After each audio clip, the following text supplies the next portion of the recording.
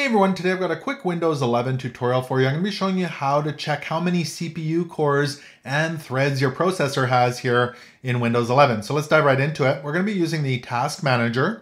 So head down to the bottom here to your Start menu. We're going to right click on it, not left click, but right click.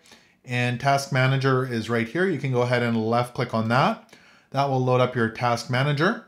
Now in here, you've got a whole bunch of options on the left-hand side. We can expand them here by clicking on the navigation tab, the little hamburger menu. So you'll see some different options here. And we're looking for the performance option right here. You can left click on that.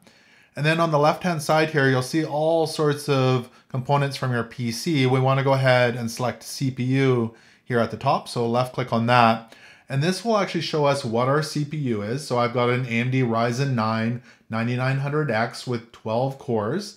But if you come down here to the very bottom, you can see the cores is right here. So we've got 12 cores and 24 threads or logical processors. So you can see that. And you can also see the L1, L2, and L3 cache that's available here as well. So I've got 64 megabytes of L3 cache. And really it's that simple to see how many cores and threads your processor has here in Windows 11.